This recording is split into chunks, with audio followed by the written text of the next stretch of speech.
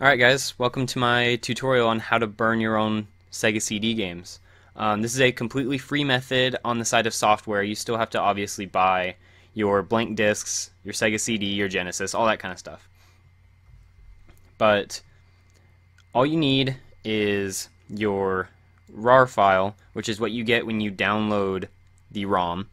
I'll have links to everything I talk about, the software, the websites to download stuff, everything. I'll have all that in the description. All the places I got the software and everything like that.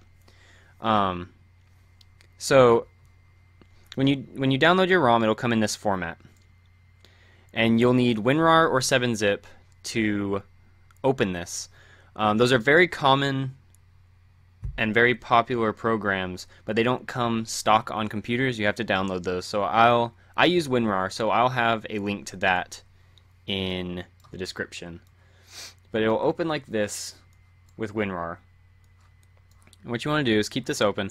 I make a Sega CD file, which makes it easier for me, and then I'll make a file for the game I'm doing. And for this, I'm doing Sonic CD, since it's undoubtedly the most common game that people want to play on the Sega CD, understandably.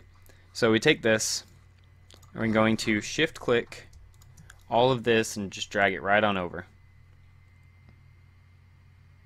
So now we can close that. And if you download it from CoolROM, you'll have this README that's just saying thank you for downloading on CoolROM, blah blah blah. We can just get rid of that. We don't need that anymore. And so you'll see a bunch of MP3 files, notably starting with 2. They will almost always, every single one I've seen, has begun with 2 and then gone upwards, because you'll see once we convert this ISO, it'll convert to track 1. So now that we have this, we can keep this open. Actually, I won't keep it open. I'll close it. We can go back to our Sega CD file, and I have a burn folder where I have all of my programs that I need to burn this onto a disk. So what we first need to go into is WinLame, so that we can convert our MP3 files into a format that the Sega CD can read. So we want to select all the MP3 files. This is the wrong one. Sorry. So we want to go into our actual game, which would be extremely helpful. Go into our Sonic CD, get all the MP3 files, which this should only read the MP3 files. Your ISO won't show up on here, so you can just select this all and click open. They'll all show up here. Make sure they're all of the tracks. You shouldn't have any gaps in the numbers. So we want to click next. Change lame MP3 encoder to wave output. This is changing the file output that the MP3 files will be converted into. We want them to be converted into a wave file, and not an MP3. If they're MP3, the Sega CD will actually read it as a music disc.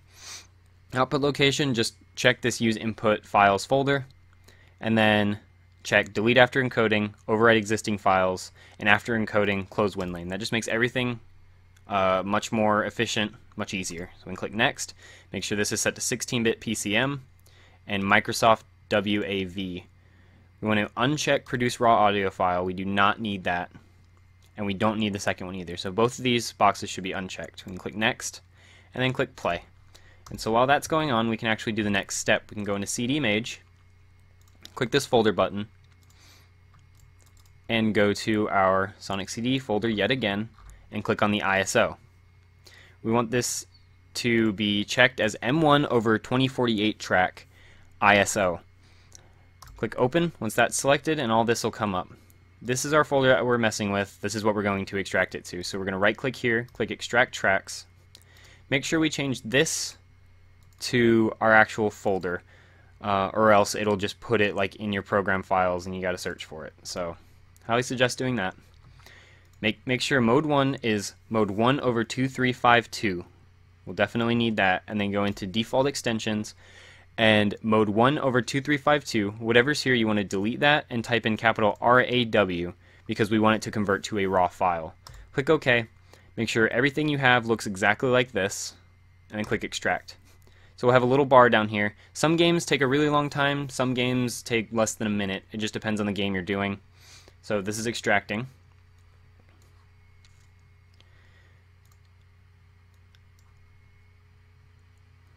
It's almost done. Okay, now that's done. That'll pop up. WinLame is gone, which means it's done.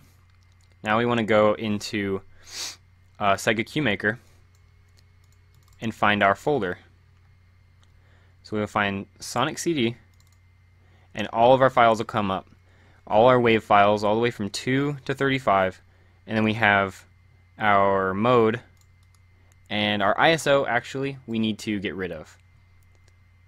So we want to go back into our Sonic CD and delete our ISO. Just delete that. We don't need that anymore. Don't want that in the queue. Games I've made with that in it, I believe they work fine, but you definitely don't need it. So I'll just take that out to be safe. You never know if it'll be too much and it won't be able to write everything, whatever. So I'm going to click Generate Queue and then Save Queue.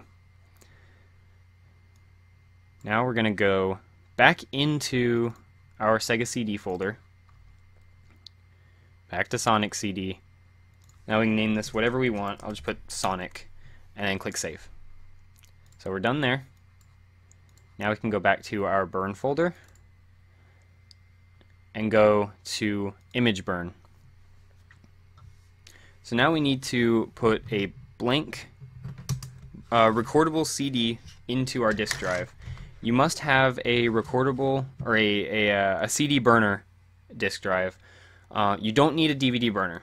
Don't worry about that. DVD burners still aren't super common, but almost every modern laptop has a CD-ROM burner in it.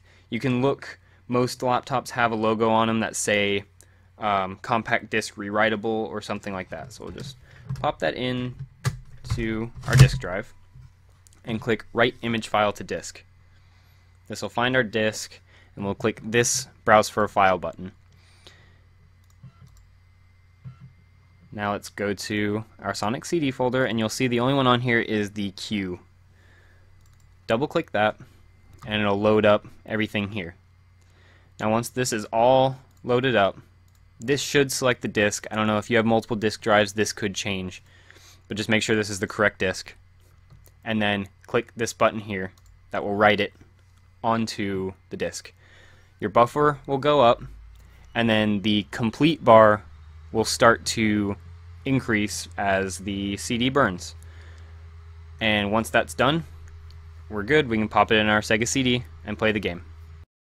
Alright, so our Sonic CD disc is just now finishing up. We can see the complete bar just filled up to 100%. It stopped, it'll now eject it. Now we can take this disc out and put it right into our Sega CD. Boot up the Genesis. We can look right here. Turn this up real quick.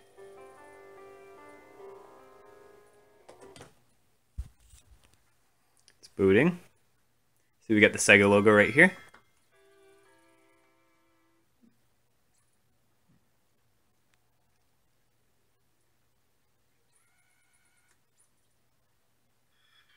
We got Sonic CD. Press start and click continue since I have already played it on here. Wait for it to load. Now you can see it's completely playable.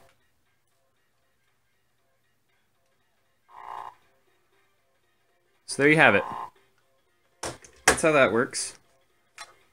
And something I have noticed is that I can't get all ROMs to work with this. However, I can get most of them.